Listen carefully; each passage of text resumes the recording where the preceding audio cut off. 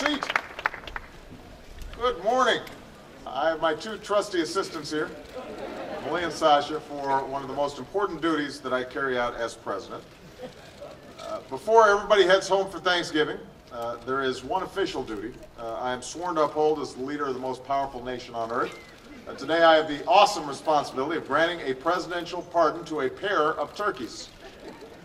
Now, for the record, let me say that it feels pretty good to stop at least one shellacking this November.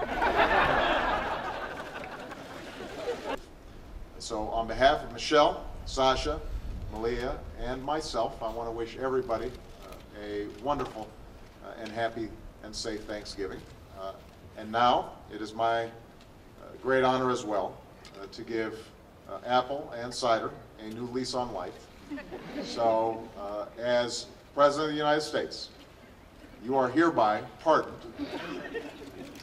from the Thanksgiving dinner table.